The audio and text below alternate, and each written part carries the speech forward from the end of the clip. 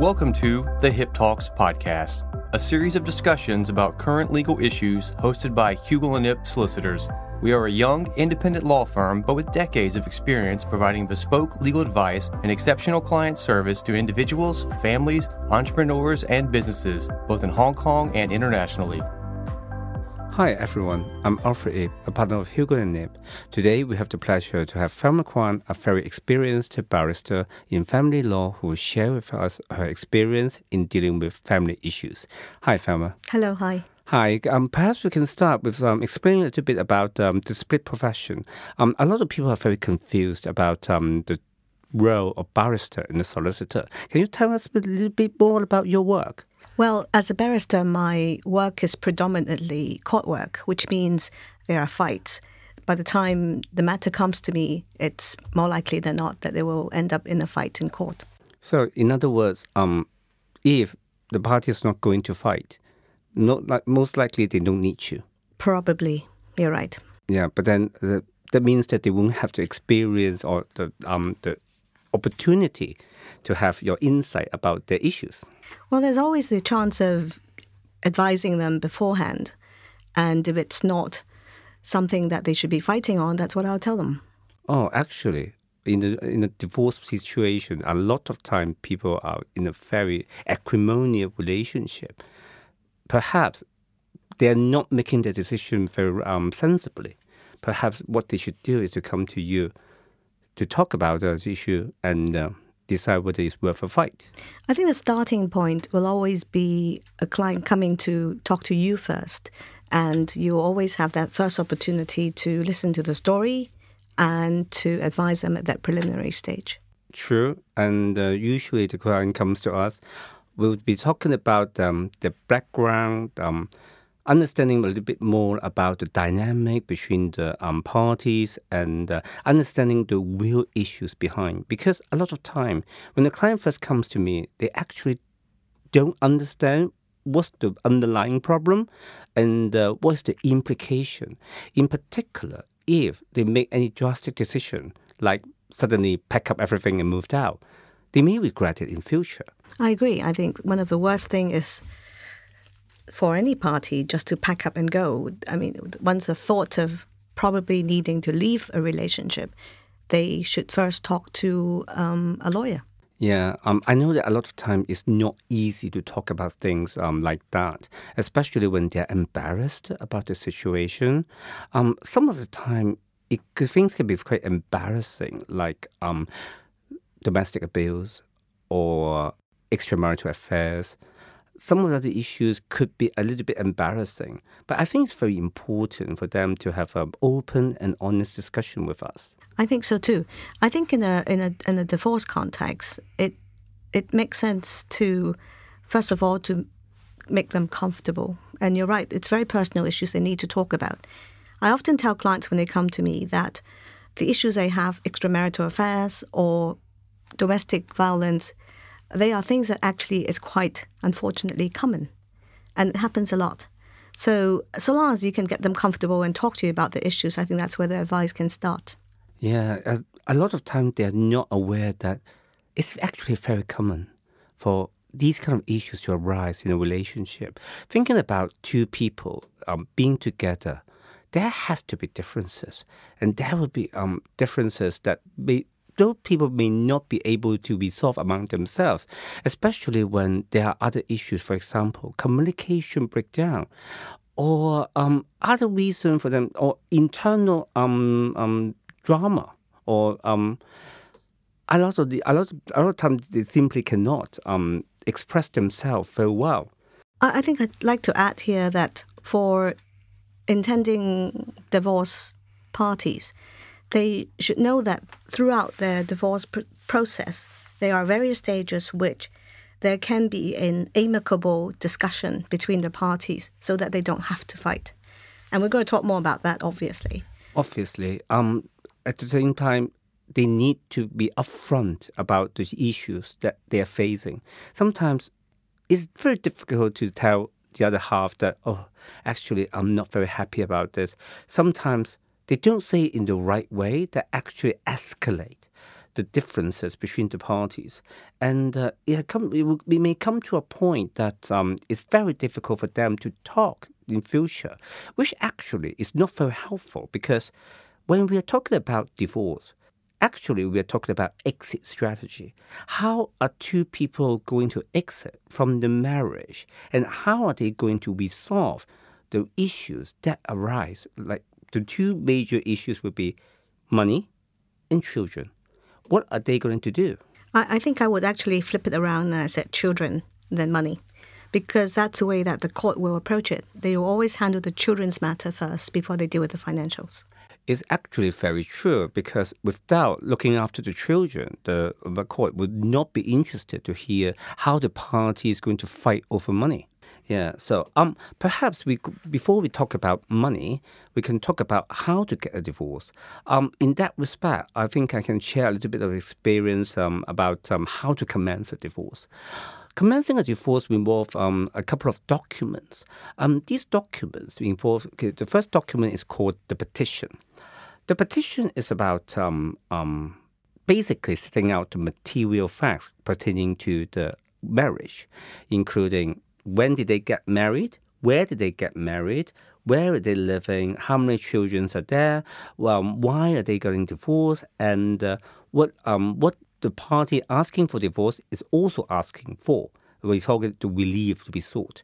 And at the same time, there would be another document called Statement as to Arrangement of Children. Actually, that document is very important, and we'll talk about it a little bit later. But before we go into that, I want to understand a little bit about jurisdiction. One of the facts that we have to plead in the petition would be the jurisdiction of the Hong Kong court to deal with this divorce. Can you talk about, tell us something about jurisdiction? Right. For the party to start a divorce in Hong Kong, and with regard to jurisdiction, there are three bases. The party has either need to be domiciled in Hong Kong, or they have been residing in Hong Kong for 2 years, or they have substantial connection in Hong Kong. Now, that last leg is vague and therefore open to interpretations.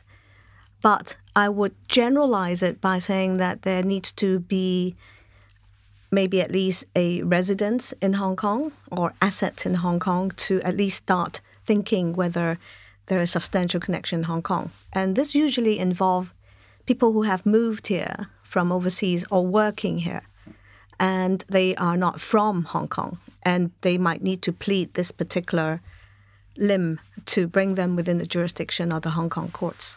Let's say we want to get divorced, and I live in China and you live in Taiwan. Can the Hong Kong court deal with our divorce? Well, I think if you live in China and I live in Taiwan, I think that's a good start as to why we probably need a divorce, being so far apart. Exactly. People being drawn apart because of the distance. But the part is, of course, for them to be, for example, if I'm living in Taiwan, I would say, actually, I am only temporarily living in Taiwan, but I'm actually from Hong Kong. My family is there. I intend to go back. Taiwan's only a temporary residence. Then I can, if rightly so, say that I'm domiciled in Hong Kong. That will bring me within the jurisdiction of Hong Kong. Okay, but if you're not? Then if I'm not, then if I'm from Taiwan, living in Taiwan, then if I have nothing in Hong Kong, it's very difficult to bring me within the jurisdiction of Hong Kong. But how about if I have a house in Hong Kong? Can you rely on the substantial connection ground to get divorced in Hong Kong? I think one needs to look at the whole context of the matter, and I cannot say for sure whether one house in Hong Kong where you may live sometime constitutes substantial connection. And very often, that, as I said, that is actually difficult to plead and need more information to substantiate. Actually, I think, well, apart from that, we also need to look into whether there are other assets. Perhaps I also have a house in China, and you also have a very, very valuable company in Taiwan. In Taiwan, yes. So the matrimonial assets together, Hong Kong property is only a very small part. Yep. That may not be sufficient for a substantial connection. That's right. So that's why I said you need to look at it in context, and you can't just say, I have a house in Hong Kong, therefore I claim to divorce in Hong Kong. Yeah, but then why would people choose to divorce in Hong Kong? Well, Hong Kong has a very generous approach to looking at divorcing, and it is based on the UK common law, and we have followed the UK approach in starting to look at division of asset on a 50-50 basis. Now, this is a very generalized comment, and it's very unfair to just take it out of context. But people come here because the court will look at asset pool, and they will look at needs of parties. And they just not only look at what the husband has been paying the wife for the last 20 years, if you know what I mean. So basically, it's more generous and more... In other words, you may get more if you get divorced in Hong Kong. Yeah, you can put it that way, yes. And London has already been regarded as the divorce capital. And perhaps Hong Kong is trying to build its name as a divorce capital in Asia as well? Well, somebody has described Hong Kong as a divorce capital in Asia. Already? Already, yes. Yeah, so that's clearly an advantage to you get divorced in Hong Kong. Okay, but let's talk about, let's say we can get divorced in Hong Kong, and then we'll be talking about the ground of divorce. We need to justify only one thing, that is the marriage has been broken down irretrievably. Marriage broken down irretrievably. How do we prove that? That's basically the basis of the court willing to declare that the marriage has come to an end. Okay. Meaning that the parties the marriage itself has broken down in an irreconcilable way. Okay, and actually there are 5 ways that we can prove that. Either we have been separated for 1 year and we are both consenting to the divorce, or we have been separated for 2 years and I can petition for divorce without even asking whether you consent or not. Or I can say that you have been behaving in such an unreasonable way that I cannot be expected to live with you anymore. Or I can say that you have been committing adultery. That would be another ground for a divorce. Or you have been deserting me for over 1 year, that you're not coming back anymore. So that's why I need to get the divorce. But adultery is actually not a very common ground to be relied on, mainly because in order to rely on that ground, I have to name the other person as well. It's quite difficult sometimes. Can you imagine a lot of time when someone has an affair, and it's quite difficult to find that person, the third one, the other woman, or we call it, and or men, yeah, and to call that person and to find that person, find where he or she lives, and to prove that they're actually an affair, a lot of time is quite difficult. But can we use this as a ground for unreasonable behavior? You mean tying it to adultery? Or tying to adultery. Well, you're right. I hardly see any adultery cases, and probably for the reason that you mentioned. The one that I see most would be unreasonable behavior. And of course, in the the divorce proceedings or paperwork, you would see that you need to list out what is the alleged unreasonable behavior of the other party. Yeah.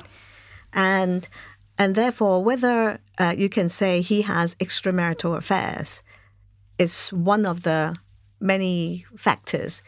You can throw it in there as part of it, I guess. Yeah. But is it absolutely necessary to plead all the unreasonable behavior? No. You would plead as much as you want, I would say. And a lot of time, actually, if the parties can agree upon the divorce, the parties can consider whether to plead, we call it mild unreasonable behavior. Some mild terms such as the loss of love and connection, the loss of love and care, attention, or failing to contribute to the financial affairs of the family, some more general grounds. I think that's correct, because you're trying not to get the other party all worked up when you are making allegations. Especially when those allegations could be sometimes quite embarrassing. That's right. So you're right.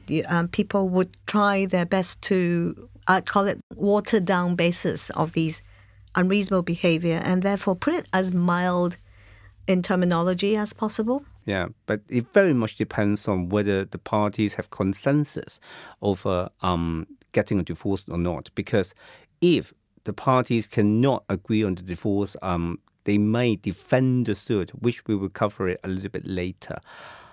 Let's talk about another thing that we have to plead in the petition, that is the relief. Apart from the usual relief, we'll also be asking for the court to dissolve a marriage, and which is one of the main things that we will be asking about. But also we'll be asking for custody of children and ancillary relief. What sort of ancillary relief? Well, actually, what is ancillary relief? Because actually, it's a term that is not very commonly used in normal language. Well, that's in essence the financial claim you're making against the other party. Yeah, and financial claims involve, for example, you can ask for periodical payments, like a monthly payment, or the American call it the alimony. Yes, or of course you can ask for a lump sum, and we call it a clean break, meaning that you walk away from it, the relationship is over, and that there's no longer an ongoing payment on a monthly basis, which is sometimes a drag, honestly. Yeah. Okay, and apart from the payment of a sum of money, can we ask for other things like transfer the matrimonial home to me, or transfer the valuable painting to me? Yes, there is the possibility of getting the court or asking the court to have the property transferred to one party. So, for example, if the party is co-owned by the husband and wife jointly, then you can go to court and says, I want to have the property as part of the lump sum payment due to me and have the property transferred to me. How about if the husband has already transferred a valuable property to his brother, for example? Okay, that's a separate conversation completely. But we can talk about that later. Okay, but it's possible. Yeah, you have to, if and I think in a very generalized way, just to answer that particular question, is if the other party has wrongly, quote unquote, transfer our property to a third party, there are processes in place to bring the property back. So if the party is trying to defeat the matrimonial claim by transferring out some of his own property to someone else, yeah, it can be claimed back. There's a process whereby you can try to claim it back. Okay, very good. So, sorry, just to come back to the relief that you can sort. You mentioned transfer of property. There's also court can also order for property to be sold. Okay. So a sale of property order is sometimes quite common to be done. Especially when a lot of time matrimonial property is the only valuable property in the matrimonial port. And you need some liquidity for the parties to live on. Yeah. Okay. So, apart from the petition, we also have another document called Statement of the Arrangement of Children, which I mentioned very early on. The purpose of that document is to give the court a very good idea about the current status of the children, the current arrangement, including where they are living, who they are living with, which school they are going, and what is the future arrangement, whether there is any agreement among the parties over their future arrangement in order to satisfy to the court that the children are being looked after. In the event that there is no agreement, then it has to be something that will be solved by the court process, and that will be dealt with in another proceedings, which we will talk about it in another podcast. How about mediation? But one of the documents that we have to start is to put in a certificate of mediation. This document is to confirm with the court that whether the parties are willing to attempt mediation to resolve the dispute among themselves. And Thelma, have you been to a mediation before? Well, I have been to a mediation. I'm a qualified mediator. So you only have been to a mediation, you have tried to have a mediation to resolve parties' dispute before? Not in the context of divorcing parties. But okay. Of course, the general concept of mediation, I would be able to share. Okay. So what is the benefit of mediation? Why can't parties just resolve the dispute over court? Well, mediation, you are sitting down with a mediator who's trying to bring two parties together and understand what the issues are and what they are trying to achieve. The mediator will definitely cost less than bringing any matter to a full-fledged proceeding. So cost is the main concern, and mediation will bring that cost down. I think a good mediator will be able to dissolve the differences between the parties, and hopefully, if it's, for example, an argument over money, whether it could be possible to come to an arrangement or a compromise between the parties through a mediation process. What is the consequences of the parties not believing in the process of mediation and don't think that mediation can help them resolving the dispute? In other words, they think that it's just a waste of time. Well, they can try it first, I think, and if they don't believe in it, then I guess they have to move forward with the whole proceeding. Would they be penalized in any form? I think not at that stage, Okay. But you will be able to tell me more. Okay. Okay, let's talk about a little bit about what is it going to happen after filing for divorce. When one party, let's say for the sake of discussion, the wife starts the divorce, the next step she has to do is to rely on her lawyer to serve the papers on the husband. The husband, after receiving the papers, will have to indicate to the court whether he intends to defend the proceedings. A lot of time, the only differences are either children or money. They're not going to defend about the main suit, that is, whether to divorce or not. We have just talked about the 5 grounds. If there's no context about those 5, any facts pleaded in those 5 grounds, the wife, who is the petitioner, can make an affidavit by way of Form 21 and swear to the court that the facts pleaded in the petition are correct and ask the court to set it down for trial, and the court would then pronounce a decree nisi. After the decree nisi, if the court is satisfied the children's affairs are carefully or the children's arrangement are satisfactory, the court will issue a Section 18 declaration. And after 6 weeks, they will issue an order called Decree Absolute. That will be an absolute order that the parties are officially divorced and the parties will be free to marry again. But what if the parties cannot agree on the divorce? For example, the husband receives the petition and think that, I didn't know that my wife wanted to divorce me, and what she has said in the petition is not true. Would he be having the right to have his version of the story heard? I think you're talking about the husband in that situation, yes, preparing for an answer to the petition, meaning that everything the wife said in her petition is not true. The allegations are all wrong, and I'd like to answer to that. So there's a chance for the respondent husband to respond to the reasons put forward by the wife as to why the marriage is over. So that would appear as what we call an answer to the petition. And if the husband believes that the marriage is over, but he does not agree with the ground relied on by the wife, can he rely on other ground to get the divorce as well?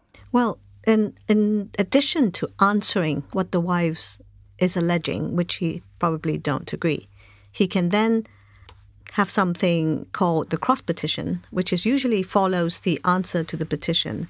And the cross-petition will basically state out his grounds as to why he thinks the marriage is over. Okay. So he can argue that the wife's allegation is incorrect, and then he said he will go to the court and says, please grant me a divorce based on my reasons, and that would be the cross-petition. Let's say I'm the husband, you're the wife. I say that you have been behaving unreasonably, that's why we need a divorce.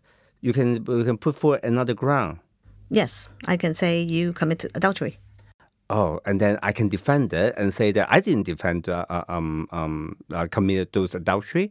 It's only because of unreasonable behavior that we had to get the divorce. Then I probably have to put forward an answer to answer your allegation about unreasonable behavior. But then we go to trial. That's a way. But if you ask me, if both parties are in agreement that the marriage is over, it's just a matter of on what reason. Yes. And that is the basis for the fight. Then I would say it might well be a waste of cost.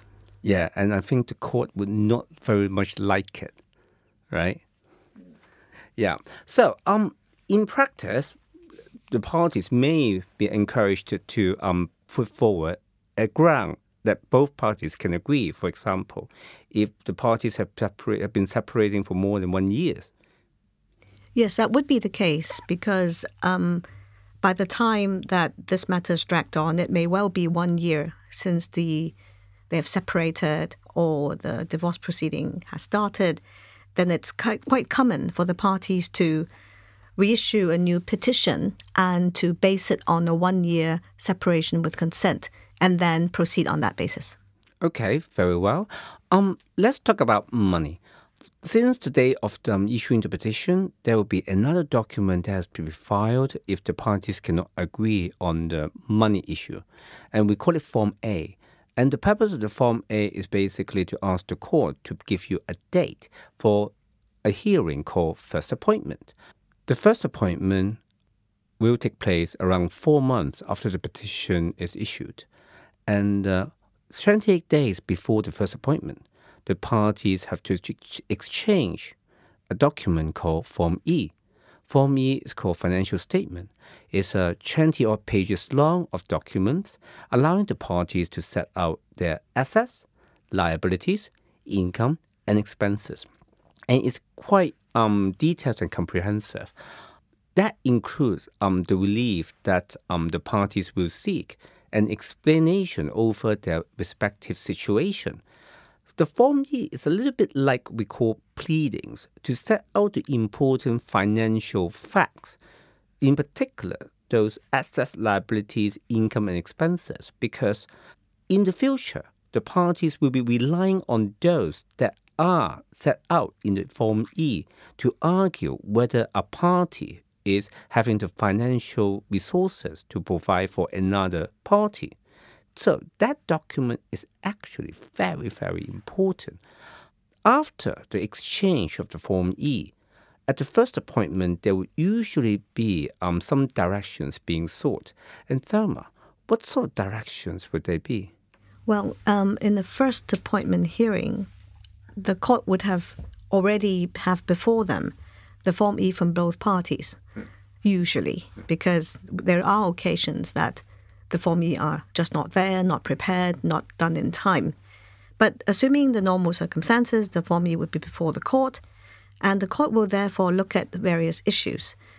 Based on the Form E, the court may allow for further questions to be put forward, asking for more details, which are stated in the Form E. So, for example, if one of the parties said, I have a property in Shenzhen, and that's all he said, then the other party is entitled to ask questions about where is this property, when was it purchased, who paid for the purchase price, is it mortgage, and produce documents that support all the above.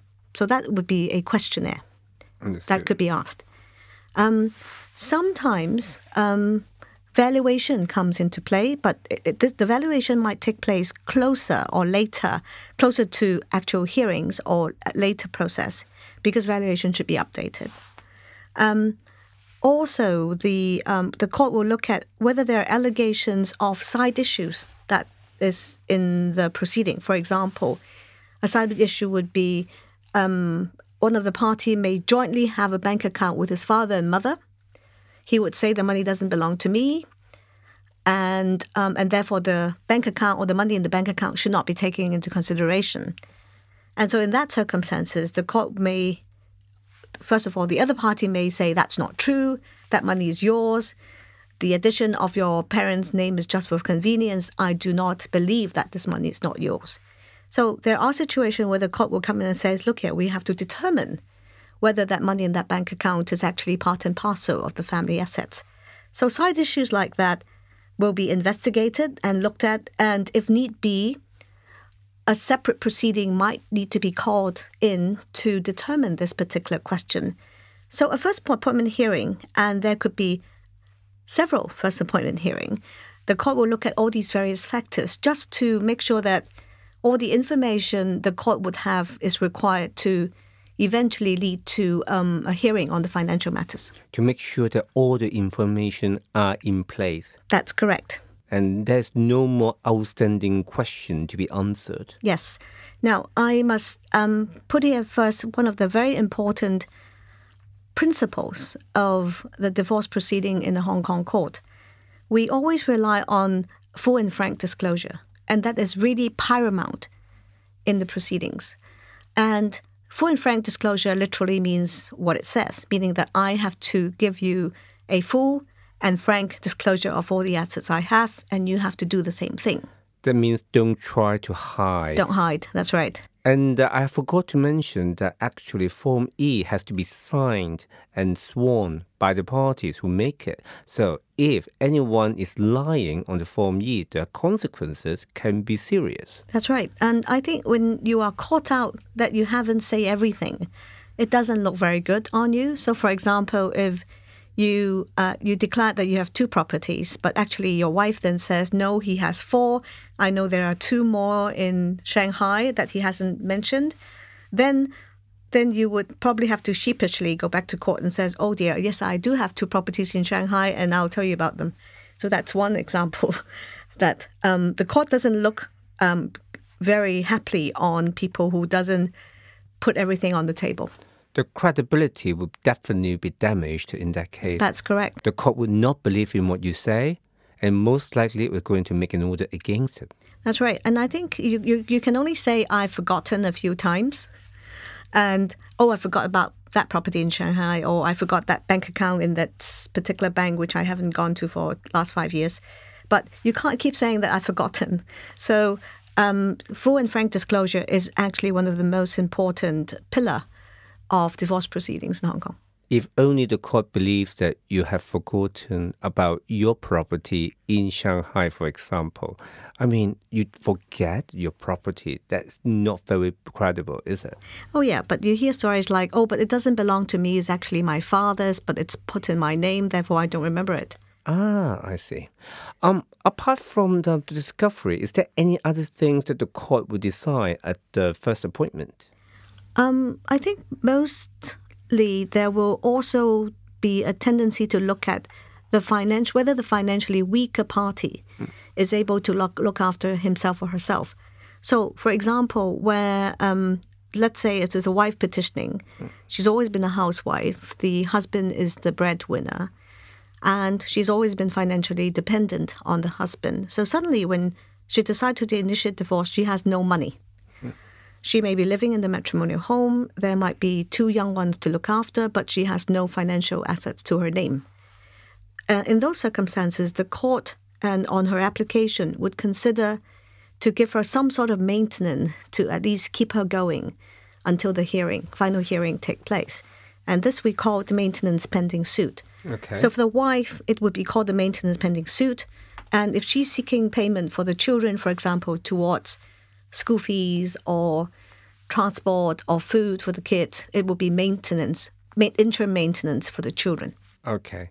And the wife can actually ask for these at the first appointment hearing? The right process is actually to put in a summons, meaning an application for maintenance for the wife herself and for the children. And these summons will usually be heard where the court will look at her application and give a chance for the husband to respond to the application.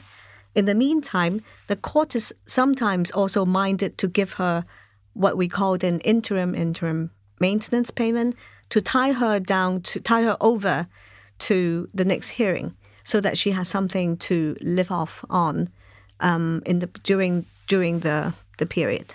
How about the legal fees? If she cannot afford the legal fee, can she also ask for some support from the husband? Yes, that is also possible. It's possible for a wife who is, in the case, a financially weaker party to seek as maintenance something we call litigation funding. So it's a separate budget, which is a breakdown of what is contemplated to be incurred in the coming months. So other than, for example, she said, I need $50,000 for me and my children, and for these legal proceedings, I probably need about $30,000 more, then she can put all this into her application for the court to consider. And the husband would have the opportunity to oppose. Yes. Either on the liability to pay or the amount. Well, he will always... I'm dwelling on your liability to pay, because if he's always been the breadwinner and he earns money and he pays the wife regularly, he will probably be bound to pay something. The usual dispute, of course, is she's asking for too much and I can't afford it. So at the end of the day, it will come to a balancing exercise between how much she said she needs against how much the husband said he's able to pay. We mentioned earlier that there could be chances that the husband transfer his own property to another person, probably family members, to defeat the matrimonial claim. Probably he was already contemplating a divorce, so he's doing some preparation work. We call it, quote, quote, preparation work. How do we deal with those issues?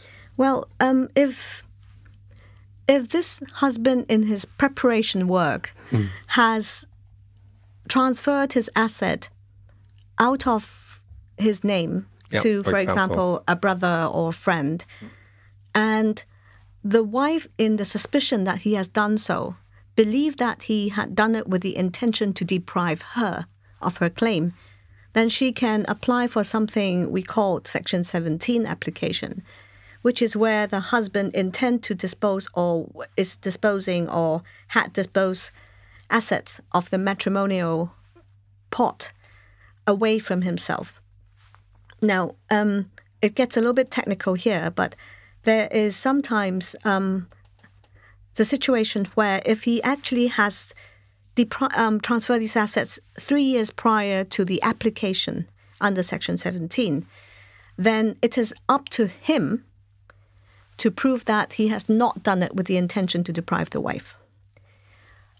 But if he has transferred it away more than 3 years prior to the application of Section 17, then it is the wife's turn to prove that he has done so with the intention to deprive her. So it's the burden of proof. The burden of proof that has sort of shifted depending on this 3-year time. But coming back to your question, it is indeed true that there are people who has done it. So the preparation work in contemplation of a breakdown, they would transfer assets out, sometimes not to a family member, maybe to a girlfriend. And so in those situations, maybe it's a property, maybe it's a $10 million from a bank account under certain guises or excuses or pretext, and the wife seeks to bring it back, and that's when the Section 17 application is required. It sounds like then that actually putting some property into a trust doesn't really work in terms of defeating a matrimonial claim. Sometimes we receive inquiries like, can I set up a family trust and put the fat property into it to avoid the wife claiming it from me? Well, that is actually a really big topic and probably deserve another hour. Okay, but we'll talk about it another time. But just to answer that question generally, I have also seen clients who came to me and this is a wife saying that the husband had transferred the property into a trust, but shortly before the divorce. And personally, it is a Section 17 situation where, of course, he has transferred asset out from the matrimonial pot and put it somewhere else. So be it a girlfriend or a friend or sibling or a trust, the same thing will apply because he has moved assets out of touch. Now, if it's ended up with a trust, it is a different ball game because then it looks very much into what sort of trust is it? When was it set up? Who is the beneficiary? What else is in the trust? And where is the trust situated? Where are the trustees? And how long has that trust, sorry, I might have repeating myself, but how long has that trust been in existence? Then all that will come into play in whether the wife can then attack the trust to bring the asset back. So it sounds like a very complicated issue that we should definitely talk about it again next time with an hour in our hand. Let's talk about something more simple. We earlier on mentioned about the litigation fundings. That is, the wife, who is the financially weaker party, asking the breadwinner husband to provide for her in terms of legal costs. What is the court will look into when the court is considering whether it's necessary? Well, in the court, where the court is considering a litigation funding application, they will look at a few criteria. They will look at whether the person applying has assets, himself or herself, in their own name, which they can use, or assets which they can deploy. I mean, they have access to it and they can bring it in and use it. Or they'll look at whether there's any asset that this applicant has which can be used as a security to borrow money and use it as a litigation funding. And in consideration of this asset used as a security, of course, the court will look at whether the applicant has the ability to service a loan, right? So if you have a property in your name which you can use to borrow, but because you don't make any money and you can't repay, then it's not something that's feasible. Okay. There's also the criteria of whether the applicant can have a charge on the outcome of the proceeding. Now, this is not something that's applicable in Hong Kong. And the last criteria that is being looked at is whether the applicant has access to public funding for the litigation process, meaning that can he or she apply for legal aid. So those are the things that the court will look at in considering whether this person can successfully claim for litigation funding. Now, of course, at the back of that, the court also feels that the person responding to that has the ability to pay this amount. Okay, but let's say that the financially weaker party has nothing in his or her name. Should he or she go to apply for legal aid or apply for litigation funding? She has nothing to her name. She had nothing in her name, and there's no regular income, or she has always been homemaker, and actually there's barely anything that he or she can use to sustain herself. That's why she's asking for the maintenance pending suit. There is actually the public system, as you mentioned, that is legal aid, and a lot of time those people are eligible to apply for legal aid in order to fund his or her divorce. So should he or she go for legal aid instead? Right. So there are two parts to this, to answering this question.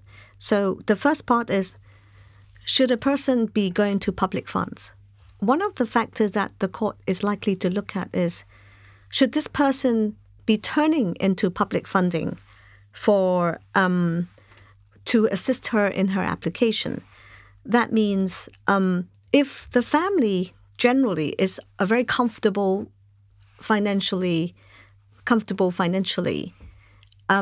the court will look at them and says, if the husband has a lot of money and he makes $200,000 a month, except that the wife has nothing, then it's more likely than not that the court will say this family can actually afford to have the wife applying for legal funds out of the husband's pockets, so to say. So if the family is comfortable enough financially, then the court will say there's no need for the wife to turn to public funding for litigation funding purposes. So in other words, the court would be very careful in pushing the parties to rely on public funding to fund their own legal proceedings, unless there's a genuine need. Otherwise, the court would not let them get out of it. I think the court won't push as a starting point. The court will consider whether this is a family that's likely to have the resources to, for example, to be more specific, the court will say, look here, if the husband out of his own pocket can pay the wife's maintenance and also her ask for litigation funding, then why should the wife turn to public fundings for that purpose? So, of course, generally the idea is, of course, to protect the proper use of public funding so that the right party will get it. And on the flip side, if the party is actually more financially not as well-resourced and they make less money, but there is still a need for interim maintenance payment, then maybe the wife should go and apply. Now, the other side to this question that I was about to say is that applying for legal aid goes into a rather complex formula. So it's not just about how much you make, right? They will look at what assets you have, your income, your expenses, and the merits of your case. So it's not a straightforward process, and they're very, very difficult to say off the top of one's head whether the person is eligible, can, or should. But the point that is more relevant to this is whether the court will direct or will consider that this is a right party to seek public funding or from the other side. Actually, I can share from my experience that from my clients that applying for legal aid is a very complicated and painful process. A lot of time it would take weeks, if not months, for the process to be completed, and a lot of time they may get declined only because they have some assets. So it's not that easy. Perhaps in that situation, it's easier to get the litigation funding from the other side rather than dwelling on the bureaucracy. But what if the husband says that actually I have absolutely no money because those assets in my name does not belong to me? Well, yes, actually, you'll be surprised it happens quite a bit. There are claims where there are two types of claims. One type, which is what you just said, the husband in an example would say, I have nothing myself because everything I own actually belongs to someone else. So therefore, anything that's legally owned by him, for example, a bank account or property, he would say actually it belongs to a third party. Actually, I can come up with an example that a lot of people nowadays would pay for the down payment to buy a property, put it in the name of the son. That would be a very good example. Or even like paying the whole thing in one go and then put it in the son's name only for the benefit of stamp duty, treated as a gift to the son. When the son gets divorced, he may claim that, oh, actually, I didn't pay for it. It's my father's, and I'm only holding it on trust for him. Yeah, and in that situation, because the son said it belongs to my father, then it may be a situation where the father need to be brought into the proceedings to actually state that the property belongs to himself. And as against the son. And likely that the father will say something like that because the son is getting a divorce, and the soon-to-be ex-daughter-in-law, will claim against his own son for the property. Yes, so that is one scenario where we said there's a third party involved. The other example where third parties may be involved is where, for example, the wife would say, oh, I know that you have purchased a property for your father and put it in his name, but I know that it actually belongs to you. So therefore, in this situation, the legal ownership is with the father-in-law when she claims that it actually belongs to the husband. In those cases, again, we need to bring in this third party to the whole proceeding to determine who actually owns the assets. Now, in situations like this, we bring in a proceeding called the preliminary issue proceeding.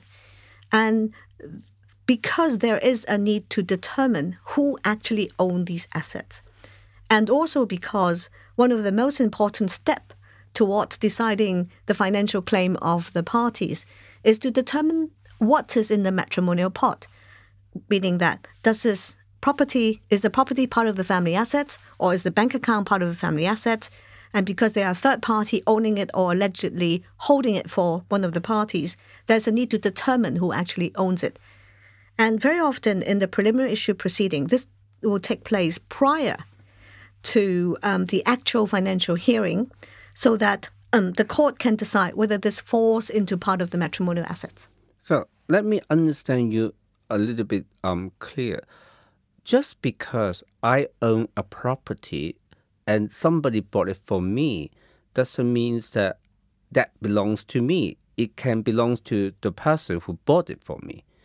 And the vice versa, if I buy something for, let's say, my father, your example, and then that I can be attacked for buying that property for my father being a part of the matrimonial assets only because it's funded by myself?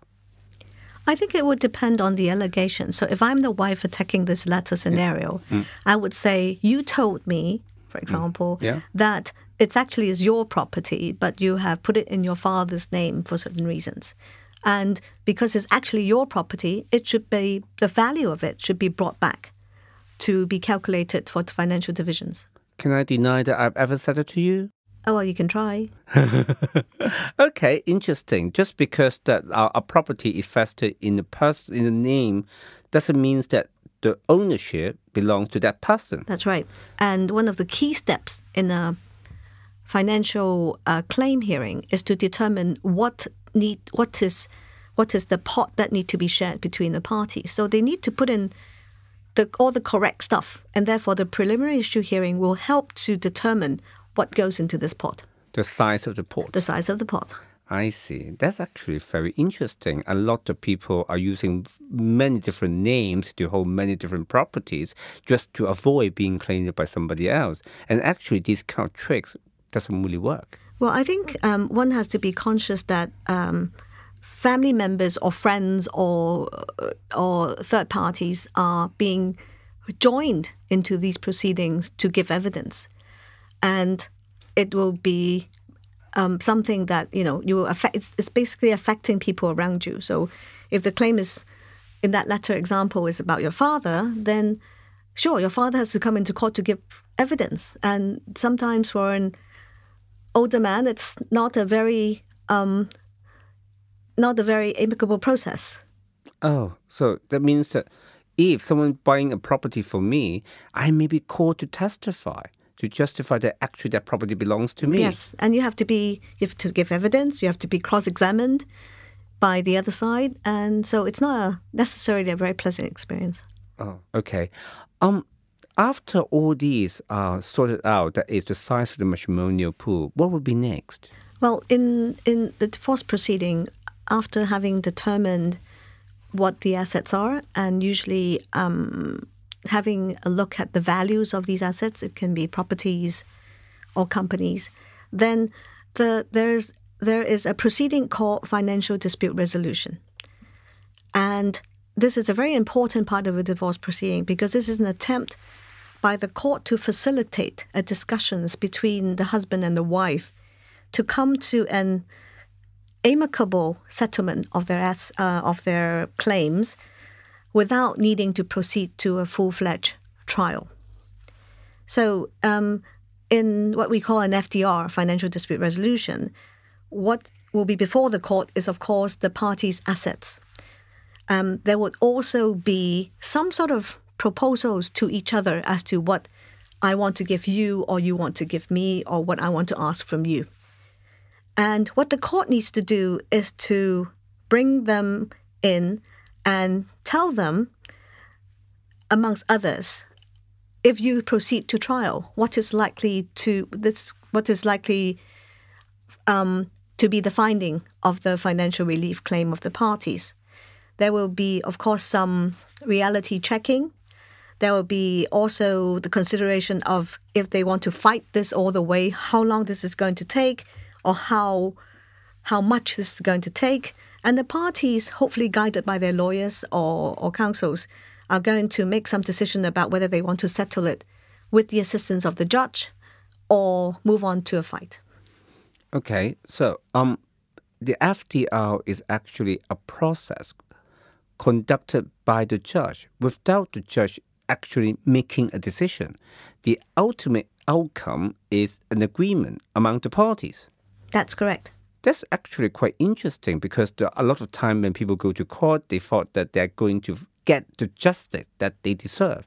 But actually, it's not something that they are going to get at the FDR. Well, depends on what you mean by justice. It's a very fluid concept, yes. I accept. And I think sometimes one of the best FDRs is where both parties come out with an agreement, but neither are completely happy. So it is a sense of, okay, I've come to compromise. I want to get $20 million. I got maybe 15. But he pays me immediately and not over 2 years. That sort of arrangement can be discussed at an FDR. And the good thing is the judge is actually facilitating it. So there is a certain amount of respect for the person who is guiding us through the process, because the judge will necessarily be saying, if this comes before me in trial, this is likely to happen or not likely to happen, or your ask looks a bit unrealistic and maybe there's a need to massage it a little bit.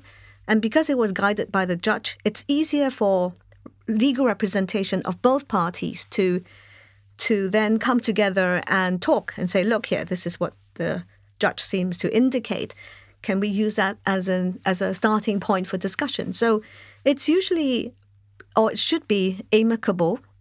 And of course, the parties can be stressed out. And I think that's why having legal representation there and having the judge to guide the process is very important.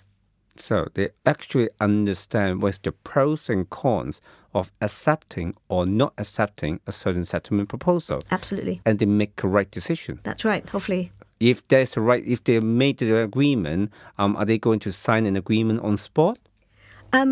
Practically, I would always like to see parties actually signing something, which they have agreed to during the day, before they leave the court. Because sometimes people sleep on it and wake up thinking, that doesn't sound too good. Buyer remorse. So it's always my principle to at least get signatures on paper before everybody takes off for the day, if there's an ability to come to an agreement. Okay, so there will be an agreement drawn up, and then the both parties sign. And the judge will look at it and basically give an order in those terms. Okay, so it's not just an agreement between the parties. The court actually needs to look at it and make an order in terms of this agreement. That's right. That's one possible outcome of the FDR.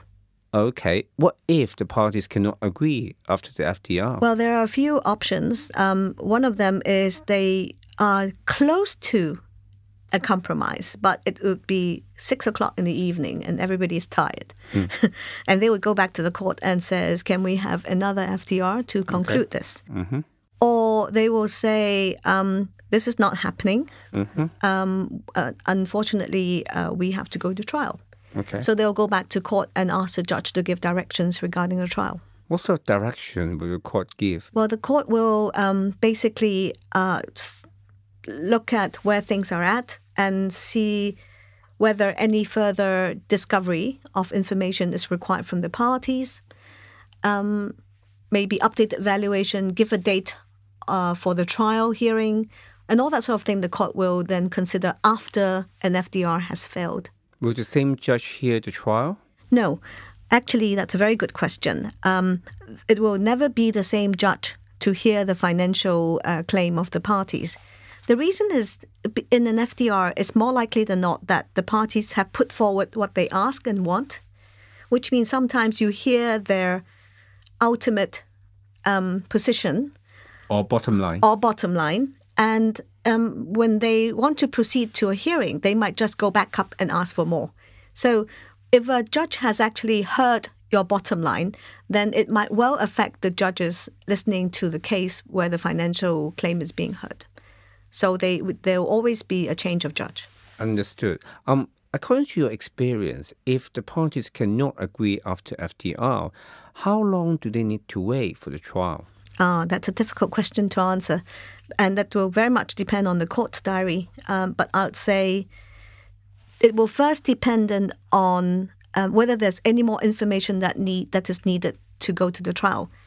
And let me rewind just a little bit, because sometimes for the purpose of financial dispute resolution, the parties are more easygoing on agreeing to values. So, for example, if there is a property that needs to be valued, they may say, okay, let's use the XYZ bank website valuation, and that will be it. But if they are then proceeding to trial, they might want to have a proper valuer for that property. Okay. So, and those are the things that need to be sought and done before the actual trial takes place. So, subject to any further information that's required to go to trial and to the court's diary, we may be talking about 6 months or more before the trial will be heard. Depending on the the length of the trial Oh, as yes, well. that too, because sometimes the hearing can be 1 day, or the hearing can be 3 days, or 5. So it really depends on all these factors. So, actually, a divorce can go on for years in that case. Yes, for some of them, yes. Oh, okay. Let's say that the parties have made an agreement, or eventually the court has made a final verdict after the trial. When one party is ordered to pay another party, what happens if that party refuses to pay or fails to pay? For example, a husband is ordered to pay $50,000 per month to the wife and the children, and he failed to pay. Well, there are enforcement process for orders that are made by the court. So, for example, in your scenario where the husband has to pay $50,000 to the wife, and he paid 3 months and then he lapsed and nothing is heard of him, then the wife can always come back to court and says, look here, he owes me for the last 9 months and he has not paid up, and therefore I go to the court to enforce the payment of these sums. Now, this process involves something called judgment summons. And in a judgment summons proceeding, there are 2 steps. The first step is called examination summons, which means the wife, in this case, who is the recipient of the money, will go to court and call the husband into court and examine him on his ability to pay that money. So what she's trying to establish here is that the husband actually has the money, but just not paying her. So it would involve cross-examination of the husband's means. That would usually be called his updated bank statements, his spending pattern, his income, before the court will be able to hear whether he actually has the money. So that's an examination summons process. So it's a gathering of information, updated financial information, to support the wife's case. Subsequent to an examination summons, the wife then need to consider if she thinks she has a good case. She will need to go back to court to seek the leave of the court to proceed to committal. Committal meaning that throw the guy into prison, right? Okay. Simply put. And so she would need the leave of the court, and if the court and the court will need to see what factual basis is she relying on to support her claim that he actually has the money but chose not to pay her. So if the court is satisfied with that, there will be a second hearing, again bringing the guy in, where he's being challenged on his ability to pay and his refusal or neglect to pay the wife. So if the husband lost his job, then he lost his income and he cannot afford to pay. The wife cannot commit him to prison. I think in those cases, yes. If he has really lost his job and this is the basis for his non-payment, then it is actually the husband's duty, I'd say, to go back to court and says, hi there, I am no longer making this money because I've just lost my job. I can't pay $50,000 anymore. I can probably pay for the children's school fees. I therefore seek the court to vary the order that was made. And if he's able to come up to proof of his change of circumstances, then the court will listen and consider a variation in his favor. So it's like applying for a payment holiday in the sense of losing his job, losing the income, abatement of a certain period for paying the maintenance that he's ordered to pay. But will he be ordered to pay the same amount again if he finds a job later on? I think that will be... It would depend on what he's asking for, right? If he says, I have lost my job, I'll look for a new job. In the meantime, can I pay less? And if he's being reasonable, but I will keep the court apprised of my job hunting process.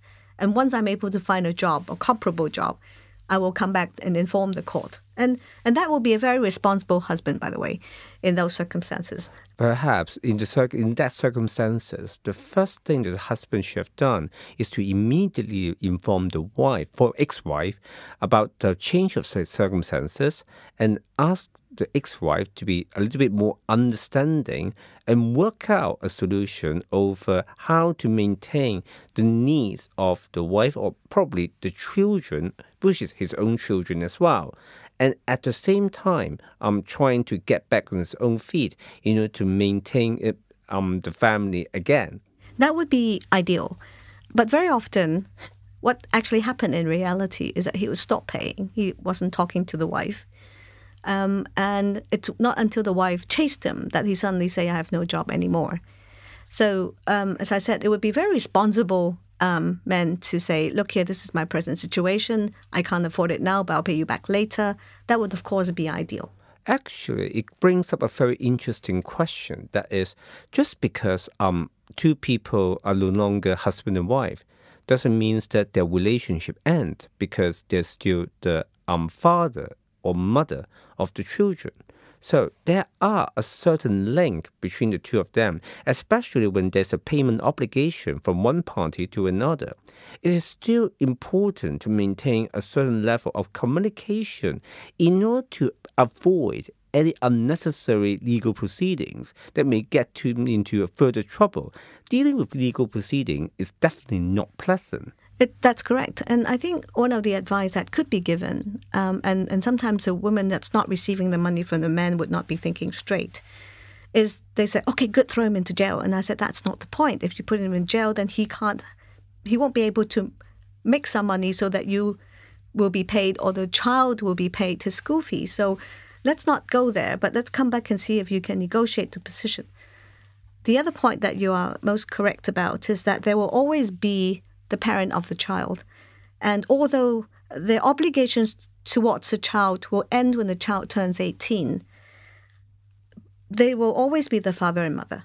Yeah. And the court protects children, and the court will always put the interest of the children as the paramount consideration. And the last thing that they would like to see is that there's the parents fighting over each other or fighting over maintenance that's due to the child. So actually, that's part of my advice to a lot of people going through a divorce process, is that they are actually ending a relationship, but at the same time starting a new relationship, but not as husband and wife, but co-parent. Actually, it is a transformation from one relationship to another. So it's not the end of a matter. It's actually the start of another matter, among many other matters that has to be resolved. Thank you very much, Thelma, today for sharing a lot of experience with us about divorce. Thank you. It's my pleasure. Be sure to catch our other episodes of the Hip Talks podcast by checking the Insights section of our website at www.hugolandip.com. And please send us your comments by writing to our email address hello@hugolandip.com. Also, please feel free to share this episode of the Hip Talks podcast with your friends, family, and associates. For the hearing impaired, you can find the notes and the transcript of this episode on our website. This podcast is for informational purposes only. Its contents do not constitute legal or professional advice.